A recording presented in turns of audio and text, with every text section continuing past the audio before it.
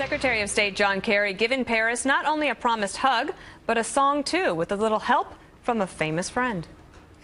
Winter, spring, summer, or fall, all you got to do is call, and I will be there, yes, I'll be there. You got a friend. No, you aren't seeing things. Secretary Kerry bringing along singer James Taylor as he paid respects to the people of France. So is that the Obama administration trying to make up for not sending a high-ranking official to the Paris Unity rally? The Kerry-Taylor appearance setting Twitter afire. S.A. Joan tweets, "This is a joke, right? I mean, this has to be a joke. Please tell me this is a joke." While Monica Crowley calls it Peter, Paul, and Mary foreign policy for real. And Ian Bremmer tweeting, "Nothing says I'm sorry like James Taylor."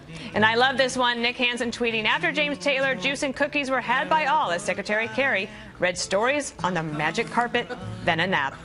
And joining us, my little friend, the host of Red Eye. The tables are turned. Oh, that is true. You're host of Red Eye. He's also the co-host of The Five. I mean, you do amazing things. Thank you very much. What did you make of this when you woke up this morning? Well, I thought it was a Saturday Night Live skit, but I am biased because I really hate folk music. It's the worst thing about summer camp.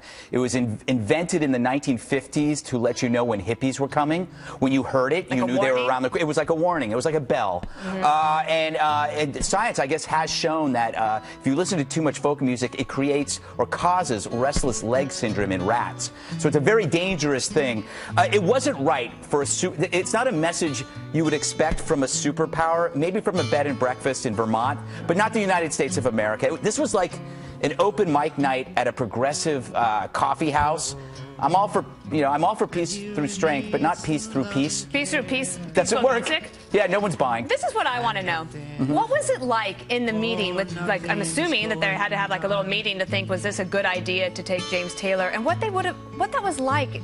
Like, hey, Mr. Secretary, I think that would be a really wonderful idea. Do you think that actually happened? Yes, I think, you know what, maybe it did sound, I think, by the way, as much as I can't stand the music, I think James Taylor obviously meant well. Certainly. He certainly meant, and I think, you know, it just shows how different they are from us. Like, we would think this is crazy. No, I would have said, here's some planes. Yeah. And you can go and bomb the training camps from which these terrorists were. Well, I said this earlier, there could be coded messages in this song telling us where terrorists are. We don't know that. This could be genius on the part of John Kerry, although I wouldn't put any money on that. But it could be.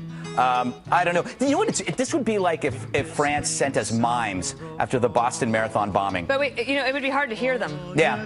Well, that's the point of mimes. Oh, yes. Yes. I'm They're glad seen but not heard. That. Yes. They're always walking against the wind. What song? What would you, if you had a choice and you got to play the terrorists a song? What would it be? Well, you know what I've noticed? What do warriors listen to when they prepare to go to war? They listen to Slayer, Metallica, Anthrax, Megadeth, the Melvins, Black Sabbath. I think you always. Right now, we're dealing with an acoustic administration. We need a death metal White House.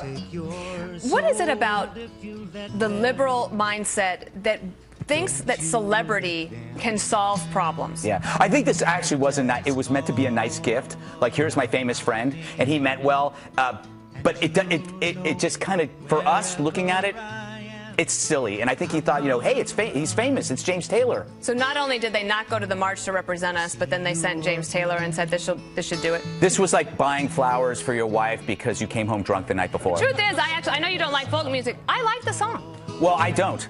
So there. You know what? And I'll tell you why. Because I grew up in the 70s. I heard this song constantly on AM radio. It drove me crazy. The 1970s was polluted by music like this. It should go away. Well, you are older than me because I had FM radio. Yeah. Well, I had AM and I had FM.